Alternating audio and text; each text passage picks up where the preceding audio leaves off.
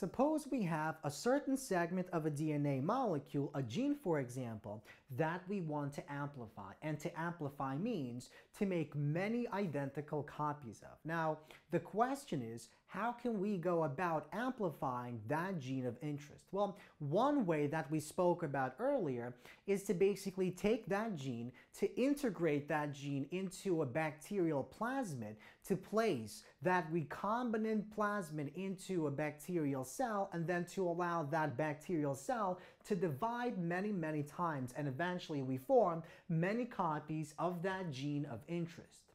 Now, the problem with that method is it's not only time consuming and not only is it ineffective, but it also limits the size of that gene that we can actually use.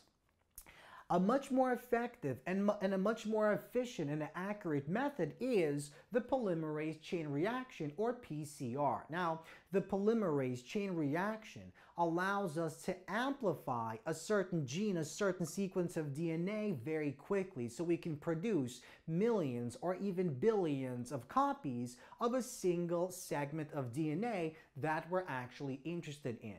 Now, let's begin by discussing what the ingredients are to this reaction. What is it that we need to actually carry out a successful polymerase chain reaction? So we have four important ingredients.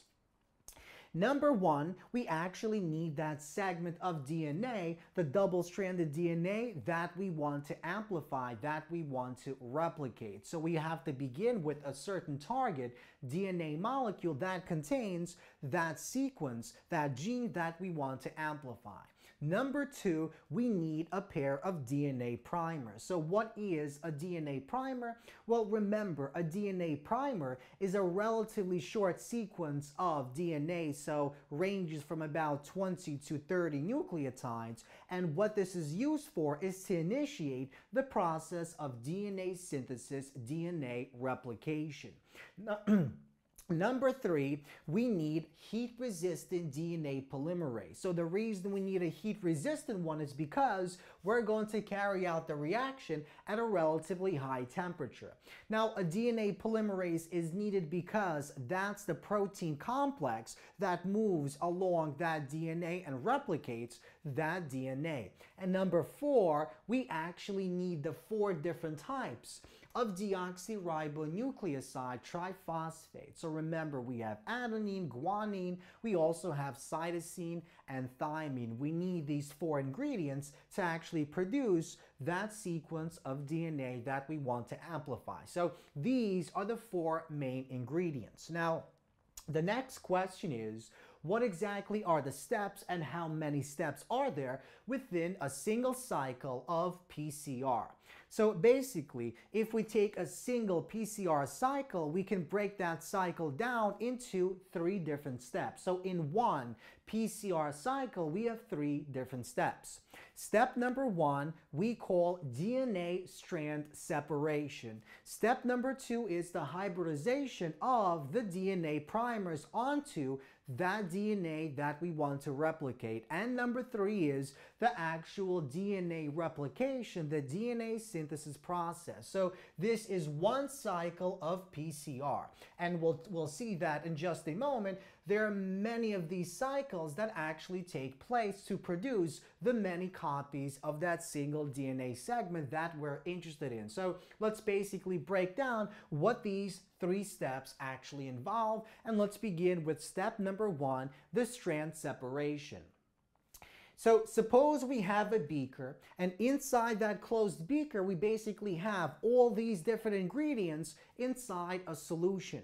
So we basically have the target DNA molecule that we want to replicate, we have the pairs of DNA primers, we have the heat-resistant DNA polymerase, and we also have the different types of deoxyribonucleoside triphosphate. So let's begin with step one. In step one, what we actually want to do is we want to increase the temperature so that we reach a temperature where the hydrogen bonds will break between those two DNA strands. So what we want to do is we want to separate the two strands of DNA. So Let's suppose this is the DNA molecule, our target DNA molecule, and this intersection is basically the target sequence. It's the sequence of nucleotides that we want to replicate. Now, these parts are basically known as the flanking sequence, and the reason they're called flanking sequence is because they're found right next to the target sequence. And those primers are actually going to bind to these flanking sequences, as we'll see in just a moment. So in step number 1, we want to increase the temperature of that solution in which this DNA molecule is found to about 95 degrees Celsius for about 15 seconds. And what this does is it breaks those electrostatic bonds, those hydrogen bonds that exist between those two strands of DNA. And what we have is, we have a separation, we have the breaking of these bonds, and so the separation of these two individual strands of DNA. So after step 1, we now have this picture as shown in this diagram. So these two strands have now separated. Now, once we separate the two strands, we begin decreasing the temperature of that solution. So we cool the solution to about 54 degrees Celsius. And the reason we cool it to that specific temperature is because at that temperature, that is when those DNA primers will begin to bind onto the flanking sequence. Now, because we're going to have so many DNA primers moving about between this region, that will keep these two single strands of DNA from forming those bonds and reforming that double-stranded helix formation. So in step number 2, the solution is cooled to about 54 degrees Celsius and the DNA primers are added. So they're basically floating around, and once we cool our solution to that temperature, those DNA primers are now at an optimal temperature where they can begin binding onto the flanking sequences. Now the question is, where exactly will these DNA primers actually bind to? Well, the sequence of the DNA primers are complementary to this flanking sequence and this flanking sequence here. And so what we see is one of the primers that has a complementary sequence to this one binds onto this end, and the and the other one binds onto the opposite end of this complementary single strand of DNA. Now, the reason this binds at the 3 end is because the DNA polymerase can only form the single strand of DNA, can only elongate that DNA in the 5 to 3 direction. And so that primer must form at the 5 end. So it actually forms at the 3 end of this DNA molecule, so that we have a 5 end that begins on this side. And likewise, the other DNA primer binds onto the 3 end of the complementary DNA molecule, so that it forms at the 5 end. And in the next step, when we add the DNA polymerase can bind onto this section, and can basically elongate that DNA molecule. So one DNA primer binds to the 3 end of one strand, and the other primer binds to the 3 end of the complementary strand. So now we increase the temperature to about 74 degrees Celsius or 72 degrees Celsius. And the reason we increase it to 72 degrees Celsius is because that is the optimal temperature of the heat-resistant DNA polymerase molecule. So we have the deoxyribonucleoside triphosphates, and we have that heat-resistant DNA polymerase that are found in solution and which are swimming around this DNA molecule. And once we increase the temperature to 72 degrees Celsius, it's then that the DNA polymerase will bind onto the DNA and will begin adding those deoxyribonucleoside triphosphate molecules and will begin to synthesize, elongate that DNA. And so at the end of step number 3, what we have formed is 2 identical copies of that DNA that we began with. So after one cycle, we amplify the number to 2. Now, this is only one cycle of PCR. If two cycles take place, so let's suppose this is cycle number 1, and now that we're in this position, we allow cycle number 2 to take place. Because now we have 2 DNA molecules and not 1, we begin with 2. And so after 2 cycles, each one of these will be amplified to 2. So we have 2 form from this, 2 form from this. So after 2 cycles of PCR, we're going to have a total of 4 individual copies of that DNA. So we see that after 3 cycles, we're going to have 2 times 2 times 2, so 8. After 4 cycles, we're going to have 2 times 2 times 2 times 2, so 16. And this process continues. And the formula, the equation that gives us the total number of copies made after n cycles is 2 to the n power.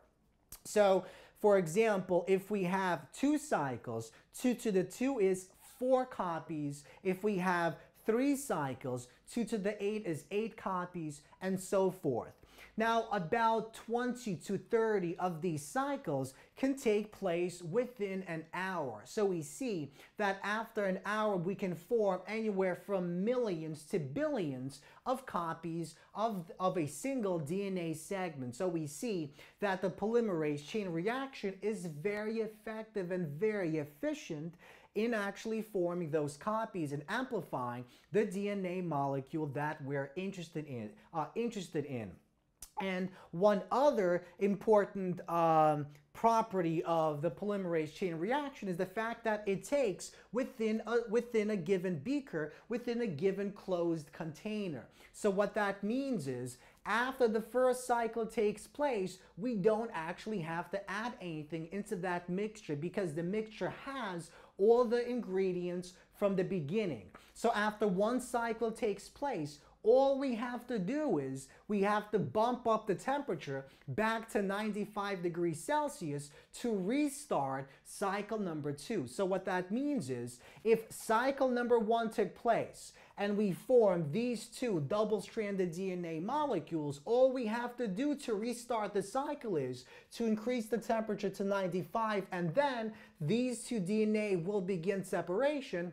And then all we have to do is change the temperature to 254, so cool the solution, to go to step number 2 of cycle 2. And then to get to step 3, we have to bump the temperature back up to 72 Celsius to basically make sure that DNA synthesis takes place. So we see that PCR is a very easy reaction to actually control. All we have to do is we have a closed container and all the proper ingredients, and then we simply change the temperatures to basically ensure that the cycles continue right after the other. And so the PCR method is a much more effective method than actually using bacterial cells to replicate, to amplify the genes of interest.